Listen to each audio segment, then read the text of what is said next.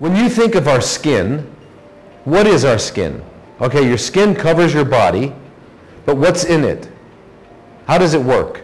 Well, you've got light touch receptors, you've got deep touch receptors, you've got heat and cold receptors, you've got pain receptors, you've got hair, you've got glands, all kinds of glands, sweat glands, sebaceous glands, you've got all kinds of glands.